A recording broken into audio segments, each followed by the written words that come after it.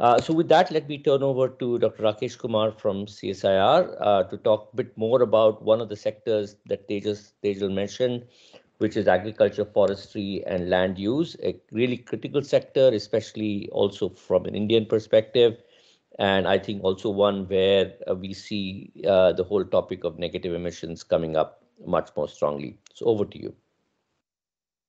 Thank you, Dr. Patwardhan. And there is a lot of discussion already taking place, so I'll try to be as brief as possible. So I'll just share my presentation.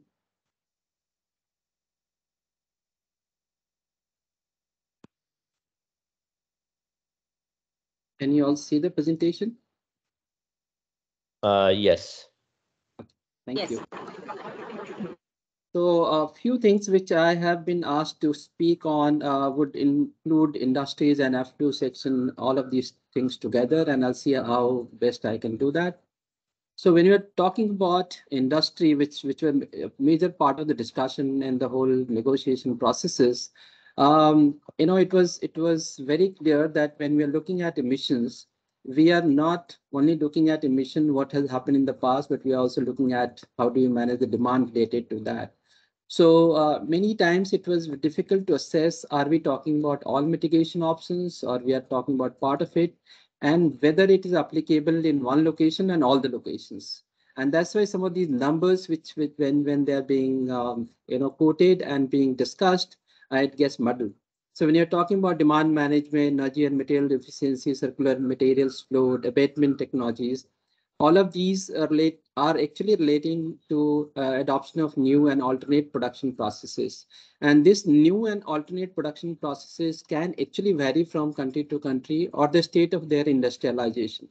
And that is the reason why these statements which have been made, how these can be applied will vary across regions and different materials.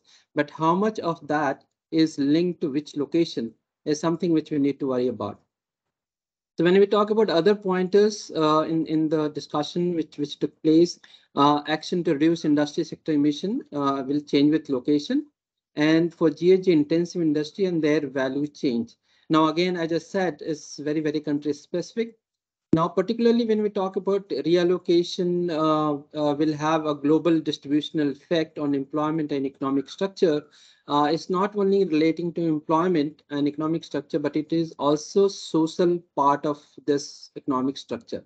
And that is why it becomes significant at national level too, when from state to state, region to region, it starts varying.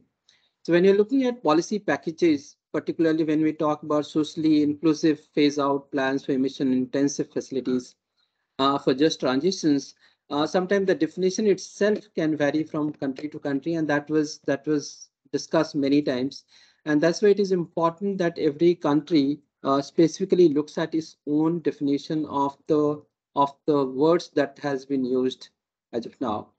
So when we look at other sector which has been very profoundly and very, very elaborately discussed is urban planning. When we talk about established and older cities, we are talking about improving, repurposing, and retrofitting building stocks.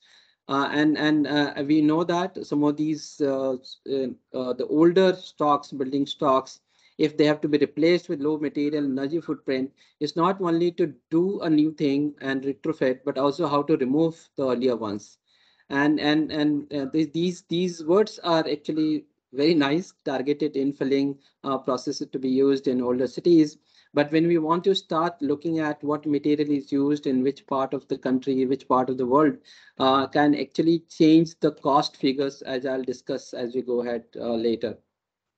Similarly, supporting non-motorized and public transport is not a new thing. Particularly, developing countries did have their own model of NMT and walking processes, which, because of Western influences, got muddled. And many times, to bring that back on the track is going to be difficult. Something like when we say cities, if I can quote here, cities like Chandigarh and Nagpur and similar cities, which was primarily bicycle cities. Now we have retrofitted in a manner that you can't possibly do any of those now. And for all of these, how do we do the finance part of it? And each of these will require local legal reforms. And that's where the real problem happens. So similarly, as we go ahead and talk about growing cities, we have similar challenges. And some of the leapfrogging thing that we're talking about, having low emission technologies, as we will discuss later, again, when we talk about low emission technology, is it for current numbers or are we talking about the whole life cycle part of it? And if there is a life cycle cost, is that something where we have looked at uncertainty in a better way? For emerging cities, we are talking about people-centered urban design, where we would rather say that it should be environment services based, people-centered urban design, and that's where some of these wordings need to be perfectly understood to move forward. So when we talk about older cities, when we talk about changing local rules, land rights, and reforms, particularly when we talk about bigger cities, and I would say cosmopolitan cities across the world, we have large urban poor who have inadequate energy, water, and space, and inequity is very, very high. So in terms of per capita, inequity is very, very significant in these places. And how do we handle that based on the rules and the land rights and reforms that we are talking about? So when we talk about emerging cities, we do have a lot of relevance with developed countries, but how to bring relevance to developing countries are equally important. So I'll not go into details here. These are some numbers which were shared, and I understand building sector or urban area related sectors where we are talking about cement and steel use is significant, and we need to take a very quick and very, very deeper look into it if we want to address this. So when we go to transport sector, again, this is a sector where everyone has been talking about that if we do electrification, we'll be removing significant amount of greenhouse gases. This electrification costs, we all know it, is going down when we talk about EV, but it is very important to also understand that how do we address the critical minerals which are needed for batteries. Without batteries, many of these over a period of time would create a different challenge altogether. And to address that, the cost factor or the finance factor is not something which has been very well specified and understood. Biofuels, of course, if it is systemically sourced, can provide the mitigation effort in short and medium terms. And particularly when we talk about technology transfer and financing, it is this whole leapfrogging word would require a leapfrogging numbers in terms of finance as well. The investment word, which was used earlier by my previous speakers, is not something which is going to help developing countries. So this is a sector, why I'm showing it on a little bigger picture of this, is something where it shows the largest amount of GHG reduction potential. And when we look at all of that, which has been used very effectively in the discussion by certain countries, we realize that though it looks like it's a large number, but how do we do it? The details are something which is difficult to understand. And what I would like to highlight here is the barrier of implementation for these, particularly when we look at trade-offs relating to impact of climate change in this whole sector on agriculture, forestry, and land use, conflict with food security and livelihoods, complexity of land ownership and management systems. And the major issue is cultural aspects within the state, country, and global scale as well. And why I'm saying is that the debate which is happening everywhere is that if I'm maintaining the forest for the country, is that I'm getting compensated locally as well as globally.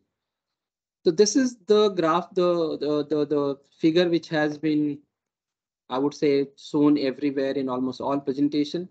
But what is important here to notice here is this is absolute section where you see these numbers significantly higher than any other number that we talk about.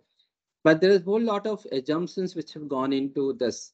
And when we talk about all of these, some of the numbers that you see on the bottom right here, and the cost figures which have been indicated that the mitigation cost of the technology is going to be in the range of $0 to $20, $20 to $50, and something of that kind. There are a lot of uncertainty which is there in the assumption that has been made on the basis of the costing as well as scale of its implementation. And that is where all the written qualifiers which are there part of this particular figure is something missed out in most of the places when we are discussing it. So just to give you an example, similarly, these and all of these mitigation potential that we are talking about is for 2030. And these two numbers that you see here, wind and solar, which is something which is well known. Probably the costs are more robust, but for rest of them is something which we yet to know the scale and the cost that has been quoted here. Similarly, for affluent section, as I already mentioned it here, then buildings and transport sector. What is important here to use is all of these two sectors are actually giving a mitigation potential benefit, which is on the lower side, but the discussion is more on these in the text. And here I just wanted to highlight, say, in industry, where we look at, say, fuel switching, which gives you the highest benefit, or feedstock carbonization, which is lower side. But the moment we talk about carbon capture and utilization and CCS, the cost figures are in the range of about 100 or 200.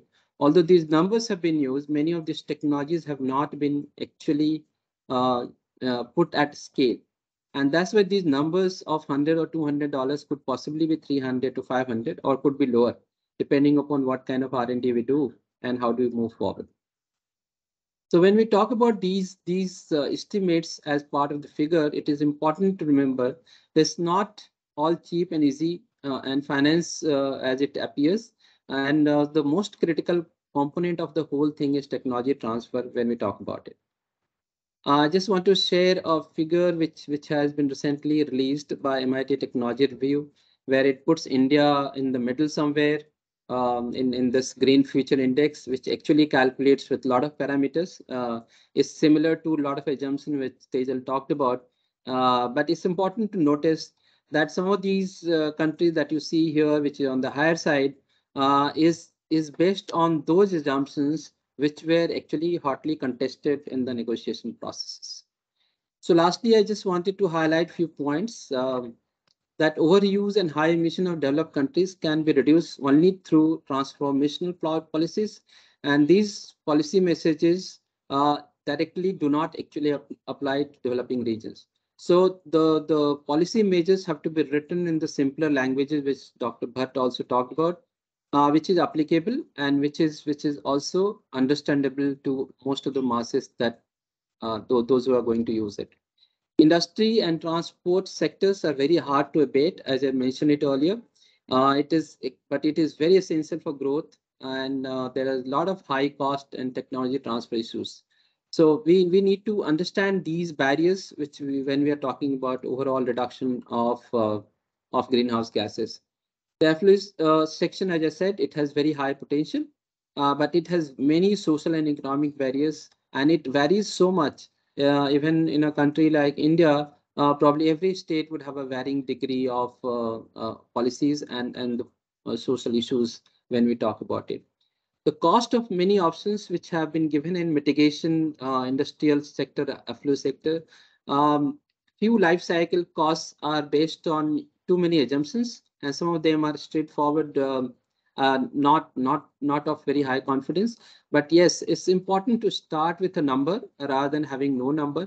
But it's important to also highlight uncertainty every time when we talk about taking steps.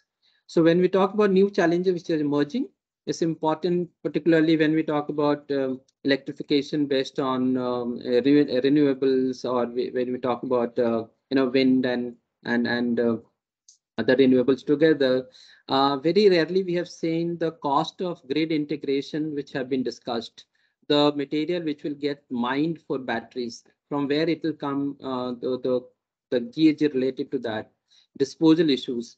They have not yet been very clearly, I would say, specified and also discussed in the documents that we talk about. So in a way, equity and climate justice, both within and between the countries who are going to do implementation of all of these mitigation options, are very, very critical. And in summary, I would say it is important, specific to India and developing countries, that it leads from the front, which it has been doing in specifically the sector of energy. But it also needs to step up for R&D and studies for global practices, studying other countries. And as Dr. Punamita Das Gupta also talked about number of papers getting published in a specific sector, that has to be increased only when then the voices get heard, legal and valid voices get heard. Sometimes it's also important in a country like ours where we talk about climate change and forget pollution. We did discuss air pollution and climate change, but what about other pollution which happens because of many other factors? So do we need to look at social aspect and the health aspect of pollution and climate change together? And that has to be internally looked at within the country rather than looking elsewhere. And as every speaker spoke about that, the window of action has actually narrowed down quite a bit due to limited carbon budget that we have. And but I would say that in each of these discussion, individual country has to take its own steps based on the knowledge that has come from everywhere else. So I'll stop here. Thank you very much. I hope I was within the time limit which was going to be. Thank you very much, Dr. Kumar. I think very much appreciate your pointing out some of the difficulties with decarbonization, especially in industry and transport. They are indeed much harder to decarbonize sectors. And which then obviously brings us to our last and final presentation, which is sort of the elephant in the room, if you will, the whole issue of fossil fuel consumption.